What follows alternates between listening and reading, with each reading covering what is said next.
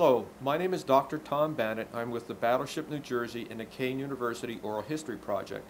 Today is September 19th, the year 2008. We're aboard the battleship in the executive officer's cabin during one of the ship's reunion. Today I'm talking with Mr. Charles J. Hottinger of Fremont, Ohio, who served aboard the Battleship New Jersey from August 1950 to January 1954.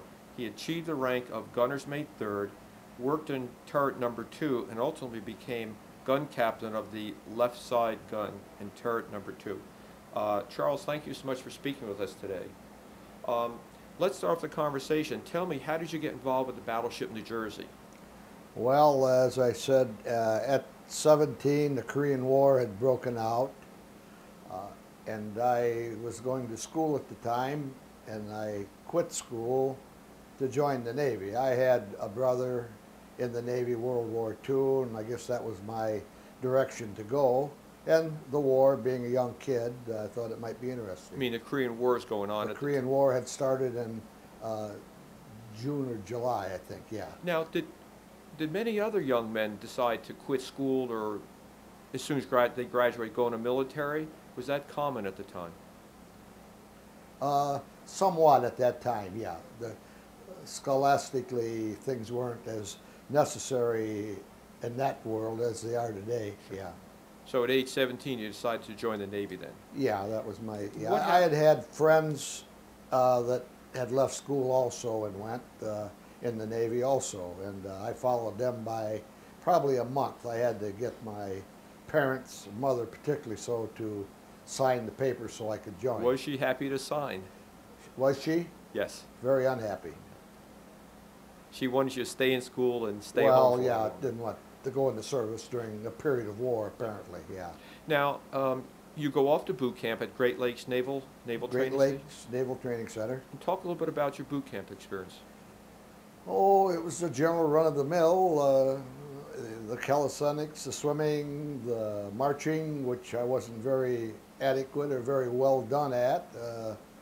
And that was for a period of, I forget how many weeks we had boot camp. Firefighting, very little gunnery, but some gunnery. And that was about the size of that. I graduated with the group. And then once you're finished, where do you go to next? Okay, then when you graduate and have your graduation from Great Lakes, your various groups are assigned to various stations. Some people going off to training schools because they may be adept at it. Others, just as groups, were assigned to different locations. I and a group of, I can't think of how many in the group that I was training with, we got sent to the USS New Jersey, which at that time was in mothballs at Bayonne, New Jersey. It had been mothballed after World War II, so we went aboard as a skeleton crew to start the recommissioning process. Okay, so we merely worked on the boat, cleaning things, mainly cleaning at the level I was at. We slept on the boat, but then we did our meals and our laundry at the base there in Bayonne, New Jersey. What condition did you find the ship to be in when it had been in mothballs, I think, since 1948, only a couple, really several years? Well, you know, it's been so long. I guess oily, a lot of oil, hydraulic cleanup. We didn't get into any of the cocoon work or removing anything from the guns, the mounts or anything. Generally cleanup, I guess, so my memory, if it is correct. And was it wintertime in Bayonne? Not a nice place to be in the wintertime. When I went there. No, I remember going over to New York City, walking ashore with regular, just a uniform, yeah. So what happens after the ship now is ready and fit for sea? Okay, well, it was ready to that degree. Then we got underway, and I'm thinking we may have went on a, no, we didn't. No, we went from there over to Brooklyn Navy Yard to go in dry dock for continued repairs and refurbishing. Then we was there. I remember going under the Brooklyn Bridge at that time. They had to take at the mast, they had to take some of the radar and stuff at the top of the mast off so we could get under the Brooklyn Bridge at low tide. And then the Navy Yard, we went there. We was there for probably a couple of months in the dry dock. And I remember that. Our duties were just normal deck duties during that period. But I do remember we was there in the hurricane that come up the East Coast that year, and that would have been in early 50. Yeah, early 50. No, late 50 during the hurricane season. It come up and it hit up in that area. We had heavy winds, I remember that. And I was ashore over in New York City watching the wind start blowing. I've seen people in rain getting blown right across the streets, knock them down and they just slide in the water, okay? And at that time, if my memory is correct, they, I don't know what it was through loudspeakers or what, ordered all crew members of the USS New Jersey to return to the ship. So we had to catch subways or whatever was available to get back to Brooklyn, the Brooklyn Navy Yard. And what happened is the tides came up so high with the storm surge that it started filling the dry dock. It come into Brooklyn Navy Yard and started putting water in the dry dock. We're sitting in there on blocks. And as the water's coming in, this thing will have a tendency to try to float and whatever happens. So they called all hands back, and I worked on that with people in the rain, pouring rain and wind blowing, and they put hawsers out 6, 8, 10 each side to stabilize just in case there was any movement. Then of course storm passed and they pumped it out. So luckily the storm passed before the ship caused any damage to itself. Yeah, possibly. If the dry dock would have filled up completely, it may have a tendency, just due to the draft and stuff, that it could have slided maybe. I don't know. That's what they thought. Now, once the ship is going to sea, ready to go to sea, and I Right. guess over to Korea, was the ship in good shape, or was it just partially, No, prepared? It was in good shape. Everything was functioning well. Guns. That's my particular area was the guns, 5-inch 40s. I worked on the 40 millimeters in training and whatever, and then eventually ended up in turret 2 for my permanent duty station.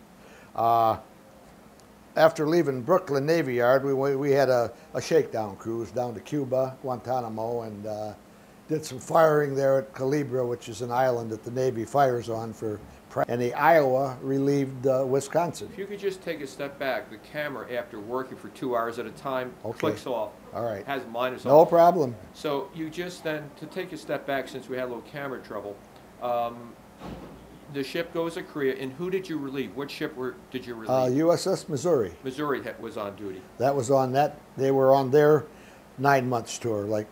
And then once you get to Korea, what happens? What does the ship start doing? Well, we fired in support of ground troop movements, fired in support of any activity with our troops ashore, and then one of our main obligations was interdictory fire, rail yards, trains, bridges, enemy encampments.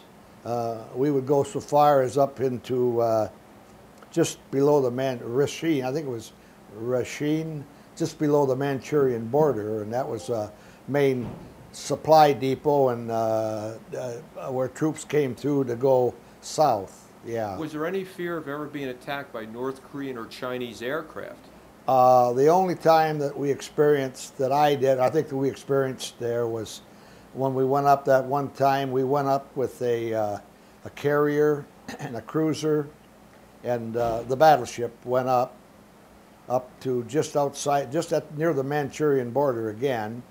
They were flying B-25s. There was about 15, 20 of them coming out of Japan, and they needed fighter support, and the fighter support couldn't come with Japan with them due to the rain. So we went with the carrier up there. The carrier launched planes, and then these bombers come over just above. I remember clearly being on deck and hearing the roar there. I think there were 4 engines, maybe. I'm pretty sure again, but you could look up and almost see the rivets in the planes. They were flying that low. That low, and that was due to radar detection from ashore. So they would fly below the radar then. That was, they was trying to. Sure. Yeah, they did. Yeah, but I never heard. I'll never forget the roar. You could hear them coming, and as they passed by, it just about knock you down on the deck. Now, talk to me a little bit when you're working in. One more. Sorry, one more thing on that. The only time there was always the threat of air attack, a possibility.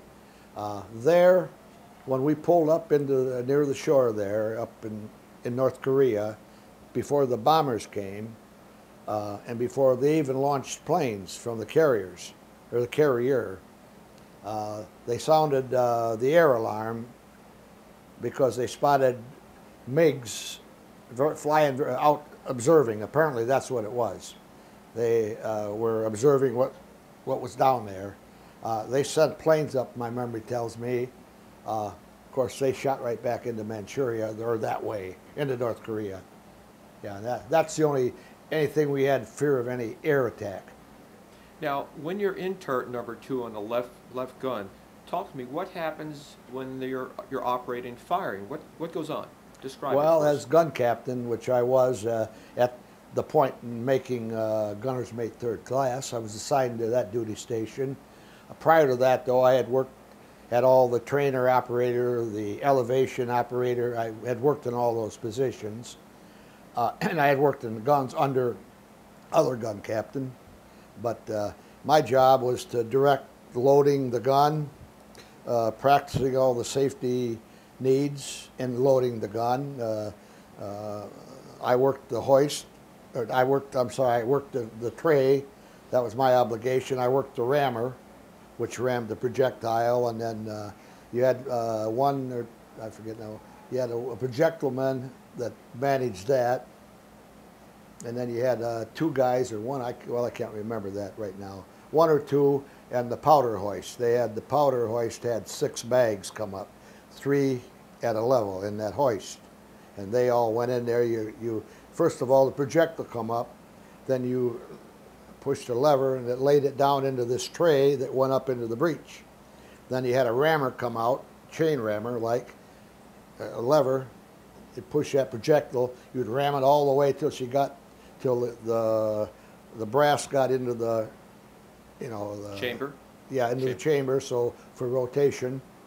And then you did that, and you pulled the rammer back, and then you laid 3 bags of powder out of the powder hoist. Then you rammed them, and then after you rammed them, you come back and you drop the other 3 and you rammed them. And then as gun captain, you made sure the breech block was closed, and then you inserted a firing pin or primer, firing primer, inserted that into the breech. But the breech was all air assisted. You'd get a hold of it, give her a little jump, and then she'd go up. And then you push it in, interlocking. The breech was probably 1.5 feet thick with interlocking grooves, and it went into the chamber of the gun, the breech block, locked it up, and then you give a signal that you were loaded. It went up and lights out in the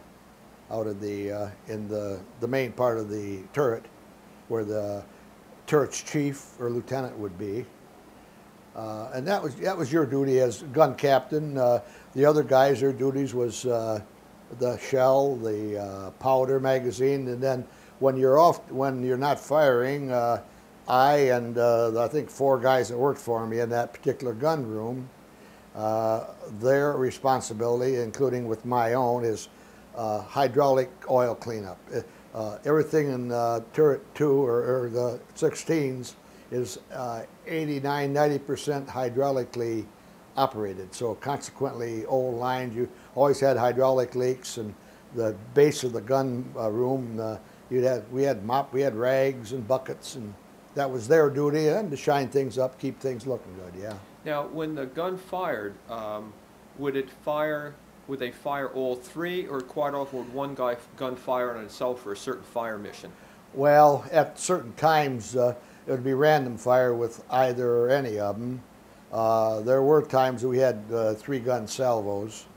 I recall one time, whether that was for show or what, we had I recall, and I don't know when it was, a 9-gun salvo.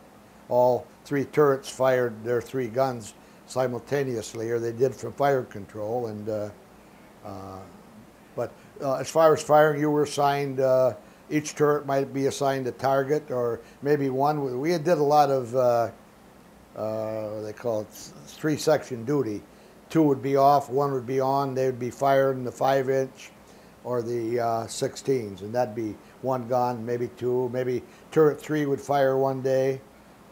Maybe turret 2 another, turret 1, randomly, whatever chosen. Yeah. Now, each gun, depending on the number of times it's fired, loses its accuracy a little bit because the gun wears out.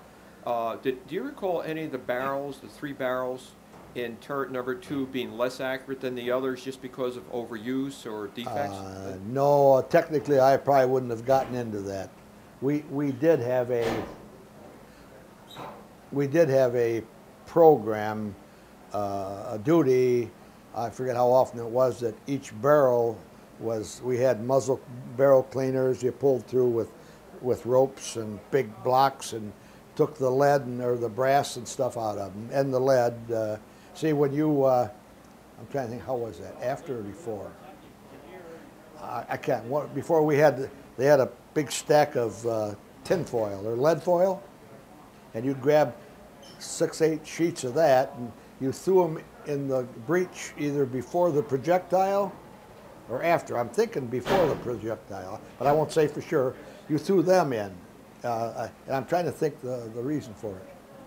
Would that help clean out the barrel or so? I can't remember that. Let me just for a second close that door because it popped open. I wondered. A little bit noisy. Okay. Right up. Have to close the door. Okay, we're back in operation Okay. again. But after you would fire a round out of any of the guns, they had an air. You pushed a button that sent air up through the barrel and out through the muzzle, and that was to clear it of any residue from the powder bags or anything. So your next loading would not be affected by any burning material or otherwise. Yeah. Now, most of the gunpowder you were using, it was probably left over from World War II, right? Yeah. Was there any defective powder or shells that you ever knew about? No, not that I know of. Yeah. The No. reason I asked that is during the Vietnam period, they were still using World War II powder and shells because they had it around. Yeah, exactly. The problem is it was sometimes inaccurate. The powder wouldn't burn properly. Yeah, and they had some trouble with the accuracy of the guns. I've run into that before. Okay. Just wonder if you had any. No, experience with nothing that I would be informed of or know of. Basically, as a gun captain, my only responsibility was keep the gun operating properly, clean, and loading it properly. Was there any competition between the 3 guns in your turret to see who could be better? Did you? Well, yeah, we had, I don't know whether it was competition, there was training in the amount of time it took to get a round ready to fire. And whether it's a minute, I can't remember anymore. I think it was 2 rounds a minute, which would be which to me would be very quick firing. That's very quick. Yeah, now, people have told me technically it's 2 rounds a minute, but you can't keep that up for very long. It could be done, yeah. I'd say, and I can't remember, but. Sure. Now, did you get tired out doing that work? Was a lot of physical movement and heat? Not really. Everything's assisted with mechanical assist. Another thing I did, I worked pretty well versed on the 16-inch turrets, especially. I began working in the powder rooms, which are way down, about 6 decks down, that surround each barbette. The turret barbettes. They supply the powder bags to put in the hoist to go up to the guns. I worked there. Information of all hands, there is a bus available on the pier for transportation for the New Jersey vets. Information of all hands, there is a bus available for transportation on the pier for New Jersey vets. Yeah, I worked there, and then from there I went to the shell deck, which they have 2 for each turret, 2 shell decks within the barbette, protected. And all the projectiles, armor-piercing and HC, are around the barbette and the outside. This is a drill. Flight quarters. flight quarters. All designated personnel man your flight quarter stations to launch helo aft. Smoking lamp is on all weather decks. Stand clear aft of frame 137. Now flight quarters. This is a drill. This is a drill. That's part of the oral history interview process. Oh, you have to okay. hear all the announcements going on. Okay, yeah, But continue on. probably remember.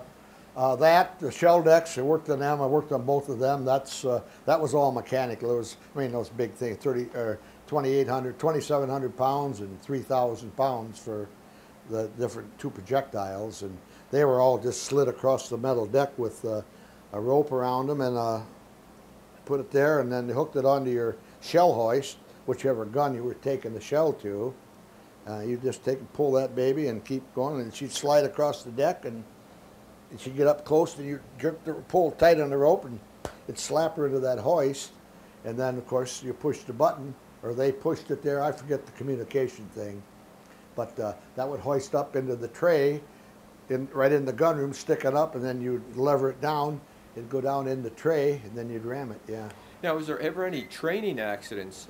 Because somebody I just interviewed from World War II said that on one ship, a cruiser, that somebody was sleeping in a 16-inch gun, and when the gun had to fire quickly, it elevated and crushed the man. Did you ever have accidents like that where people got fingers crushed, broken? Fingers, yeah.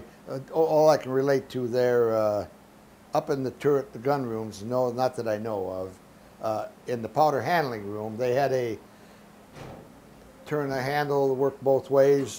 Turned it, make it ready for you, ready, and the guy on the other side of the barbette. And this brass tray went through, and it had a big handle on it. You'd go like that. It had a knife edge. It would close you off in the powder room when you had your powder bag in it.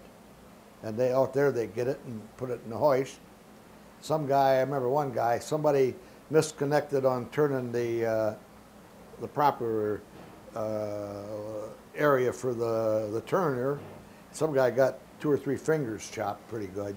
That's the only one I know of any accident in the turret. Yeah. So safety was, it sounds like, was quite important to the people, correct? Safety was quite important. Oh yeah. Well, as I said, like you said, or like you heard, you know, there's so much power and weight, and you know, everything is. It's not coordinated movement. It's right now like everything's hydraulic, and when you push the lever or whatever, I mean, she goes into position. Yeah. So yeah, it was. But as far as physical labor, the most physical would be probably the guy in the powder handling room that had to get the bag out of the 3 bag containers and get it and take it and put it in this tray so he could turn it into the. That was probably about the heaviest job. Yeah. Well, those powder bags weigh 105 pounds each? No. My memory, there was smokeless powder. It had pure silk bags, so it burned quick.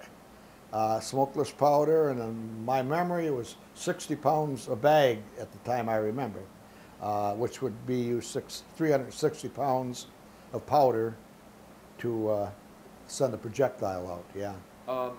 What was the morale of the crew like during the Korean War?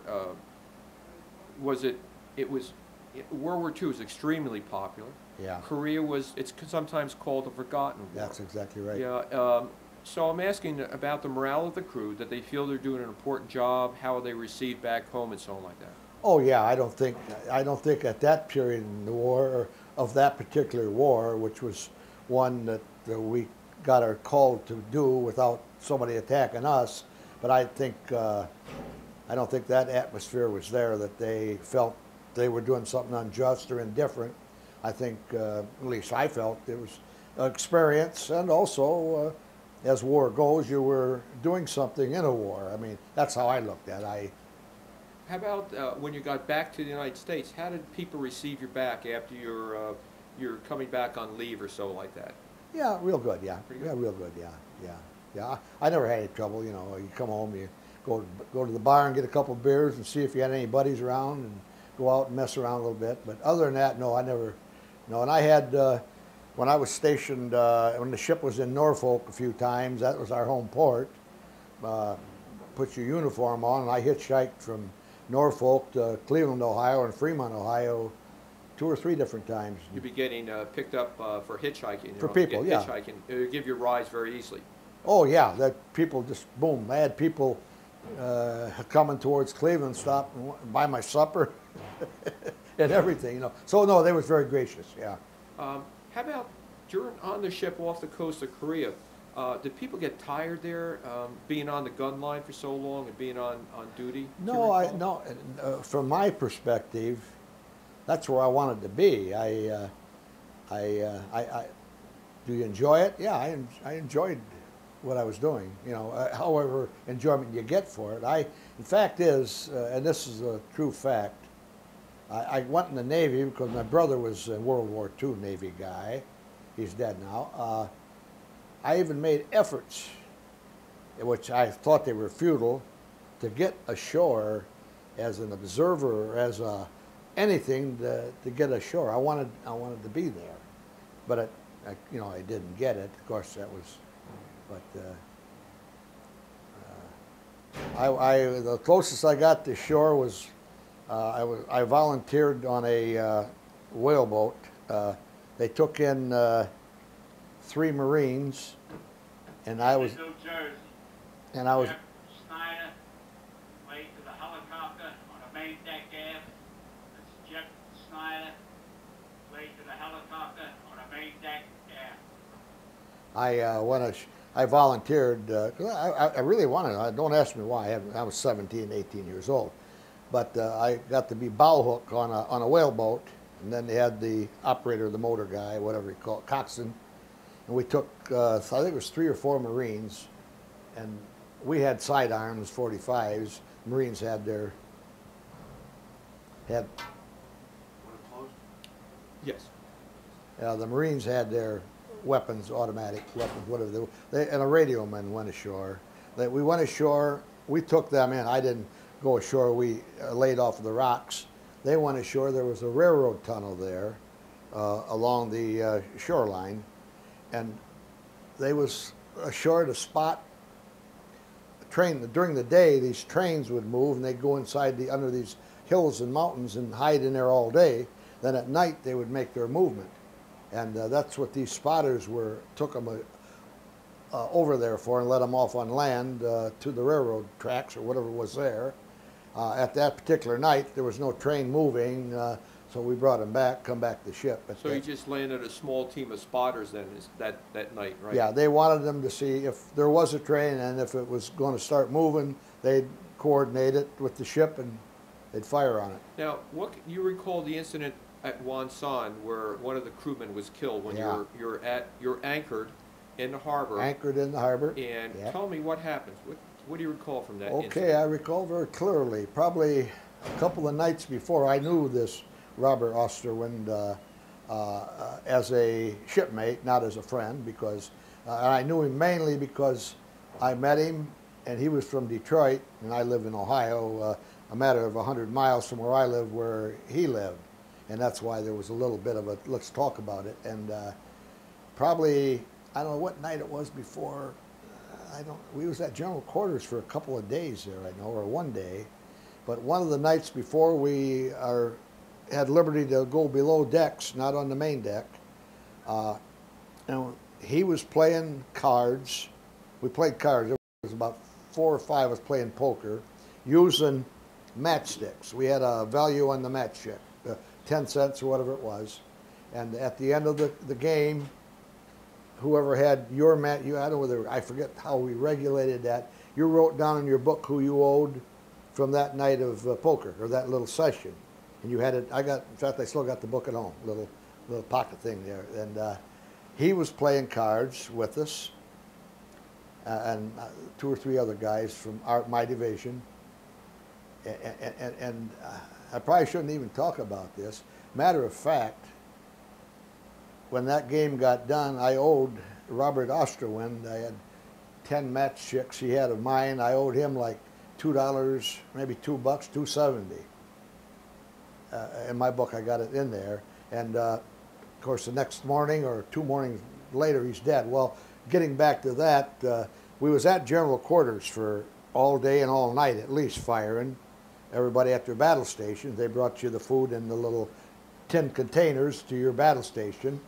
And that morning, they announced we were going to go to Condition 3, which is one condition, manning the guns and doing the introductory firing, they called it, at factories, rail yards, troop movements, whatever.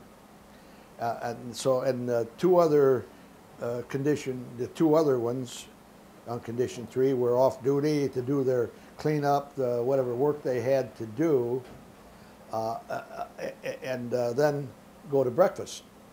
So I was off there, off of Turret 2. We were shut down, or yeah, we was not manning.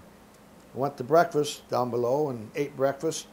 Everybody glad to get out of their battle station, so they go up through the up on the main deck in the fantail back here, and the whole fantail's just a whole bunch of guys back there, just getting fresh air.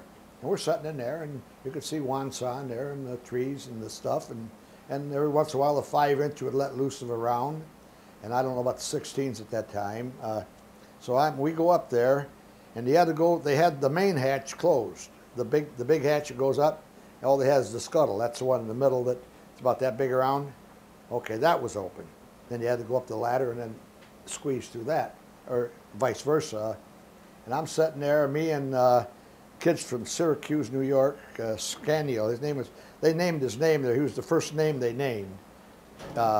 One was wounded that day, and he was in Turret 2 in my division, and we're sitting on a loading boom that was bad. They're gone now, but I see they had long loading booms, and we're sitting on those and we're just smoking and just looking at Korea there at Wonsan and the water, and a couple other ships in there firing, and we're sitting there, and all of a sudden we're looking out there, and from here to maybe over in land there a little further, we see a burst in the water. See the water go up, and then you heard the report. And I said to him, I said, look there. I said, I bet that cruiser had a hang fire, which once in a while they do. They'll go out and then they'll drop real quick for whatever reason. And I said, I bet that cruiser had a hang fire. And yeah, and people are starting to look, and all of a sudden another burst comes a little closer from here to maybe the place over there where you come here, and then that one, she burst and blew up, and seeing that, and then when that happened, you heard the report, and then they sounded general quarters. So I said, lay down. I laid right down on the deck, and I'm from that hatch was right in the middle of the fantail. That's probably 20 feet from it where we was on that boom. So I lay down, he dropped down beside me. I said, lay down. I said, and I got my head right in that wooden deck. All I could do was just tunnel vision. And he says, look back here in the fantail, the port side 40 millimeter, which we had them on then, had a loading hatch on the side that was open where they put the magazines, and that's laying open. And he's laying there, and he says, look back there. He says, that hatch is open. We can get back there. Because around this scuttle, there guys are just there, and they're banging each other and trying to push him through. I mean, believe me. And there was a cook up there, and not making, because I'm fat now, but a large cook. He got out through there. He made it out. But I'm telling you, he's in, and this is another very true story. I'm laying there and I'm watching, come on, let's hurry up, get down there, and these guys are just going, and these guys are actually trying to squeeze and just like popping him through. And I finally got to it, but during this interim, he says, let's run back and go in that loading hatch. And I said, no, I said, it's better stay here. And all of a sudden, he jumped up, started running back down there. That's, well, from there, it's probably 40 feet, 50 feet, yeah, 50 feet. And then that next burst, the next shell, I heard it go over. I heard it whine and whistle like they do, and a little roar, train deal. They were 8-inch shells, they said. And that had above the water explosion, and then I heard the shrapnel come back and hitting it. It got him 2 or 3 places in his leg. In fact, she showed me a chunk next day, or next 2 days, and that's the one that got Osterwin. He was on that side of the ship. He was going up the ladder to go to 01 level to get up to the turret, and and this is exactly how I interpreted it. He's reaching up on that rope, or what we had there, the chain, and that chunk just come in here and just tore him wide open, yeah. But I just laid there. I didn't, but you could hear that shrapnel banging all over, and but that's how that happened, and that was. My buddy, he got it in the leg. He left the ship after getting treated there, hospital ship. Now I'm sure he got discharged, yeah. But that's how that was. There was a whole bunch of guys back there just wanting to get fresh air, and then they have to send an anchor crew up to retrieve the anchor under fire, and that. But as I seen photos in a magazine I've got from the ship, where the 5-inch, I think it was the 5-inch, it knocked out the gun emplacement that they figured fired on us. Yeah, so. How did the crew react to this when they found out that a member of the crew was killed and Yeah, several wounded? I don't know. I mean, I knew the guy too. Yeah, I don't know what emotions you have. I can't really say at this time. Yeah, well, I guess your mind, we're at war and somebody's going to get killed. I don't know what attitude anybody ever has, but yeah, it ain't like you don't lay down and cry. I remember that. I thought about him and knew about him. I knew where I stood with him, and but emotionally, apparently there was no great emotion other than not good, But yeah. Well, what it does with me anyhow, it instilled respect and fear for that almighty shell, which prior to that I fired a .22 at home and never killed nobody. But when you see what the shrapnel can do and you hear it banging and hear those shells go off, that changes your thought.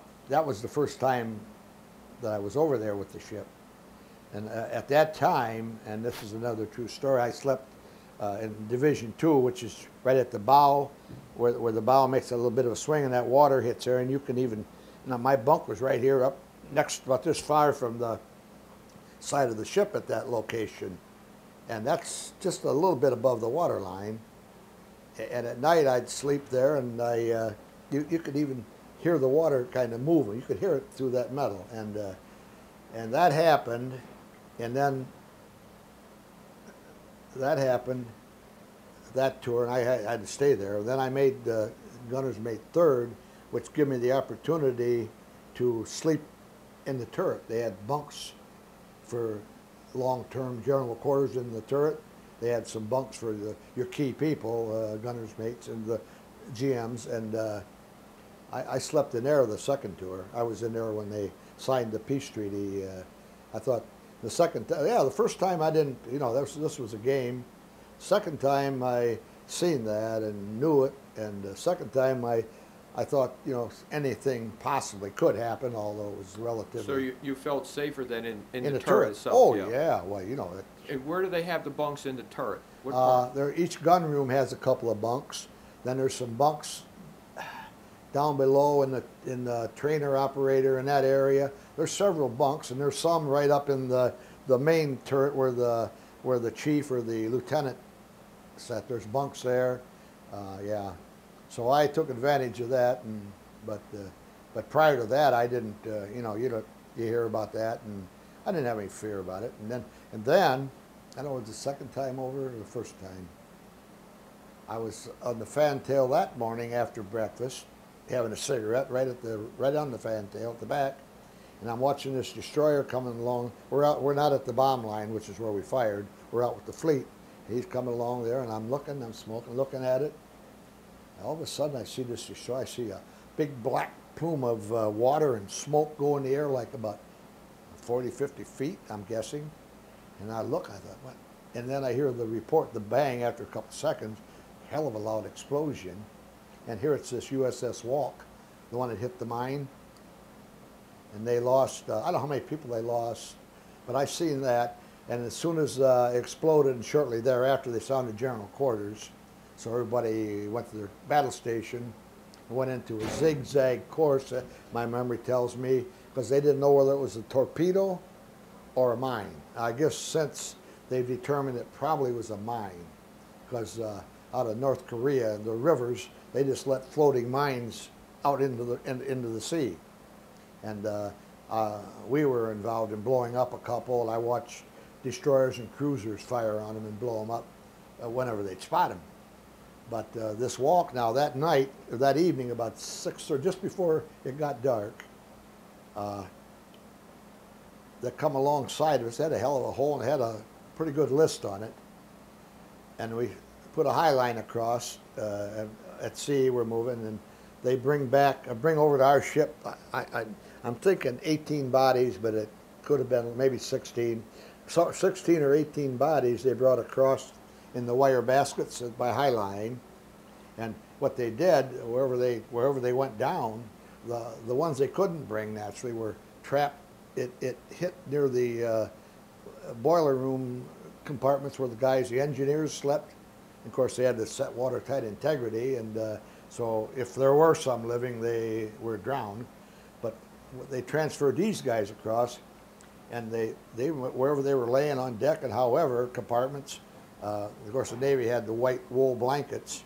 They just laid the bodies in the blankets, and then just took the blankets over, and then laid them in the stretcher, put the straps across, and I'm watching. I'm just a kid then. They're pulling them across there, and all these, about half of these blankets, they're starting to turn red because they're still seeping blood, you know. And they took them just like they were down in the vegetable cooler in the fantail there. Took them down there and laid them row by row overnight. Next day, they take them to the outside crapper on that side of the ship, where the scupper went out right into well, they all went out into the ocean or sea, and they embalmed them in there.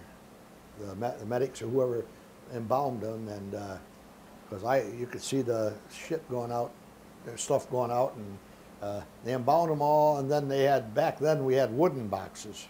They put them in wooden caskets, and then took them to the cooler. And I don't remember whether we went back to Japan and they took them off. I don't know how we got rid of the bodies, but that was quite an experience there.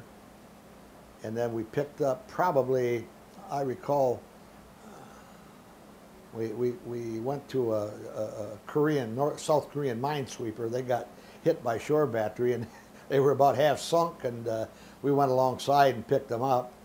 And I know a couple of them, one of them had his hand blown off, and South Korean guys, they brought him aboard, and I don't remember incidentals. Then we picked up probably, I remember one pilot distinctly, clearly we picked up that had to ditch. He was shot up, and he was wounded, but he had to ditch at sea, and he radioed, and we go to the location, and I remember looking out and seeing the parachute floating in the water, and see his body with his Mae West laying there just floating, but he was dead, you know. But that was that experience. So how, when you're looking back, and we have to wrap up, final question. Yeah, how has your experiences on the battleship impacted your later life?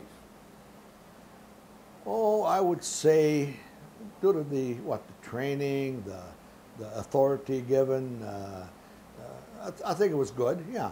I think it made it left an impression on me, what life's all about to some degree at the level I live at. But I always took pride, whatever. You know, I come from nowhere special, so I took pride in being involved in something of that magnitude, and that was about it. Yeah, to me, I would say, would you do it again? Immediately. I wouldn't change a thing. I'd do it immediately. Is there anything else that you'd like to leave for the historical record? Anything I didn't ask about or comment that you think is important? Well, there's one other thing now. I looked at I know knowing the people that have served over the years, all the way from World War II to Vietnam now, and then Beirut, the Persian Gulf. I've seen a ship's roster over there at this place over here, and I'm going through the H's, and I don't see no Hottinger. And it said at the bottom, the best of our ability, you know. I thought it should be in there, but it wasn't. But yeah, now I have, each year they put out a, what do you call it, like a yearbook for the year of 50 and then 53 with, you know, your ship pictures, your name and stuff. So I got those for the kids, you know, that's all it's for. One other thing, I'm in the picture down here. You ever seen the big picture they got? Yes. Yes. taken in 1952, I'm in there. I've just found myself again. Yep.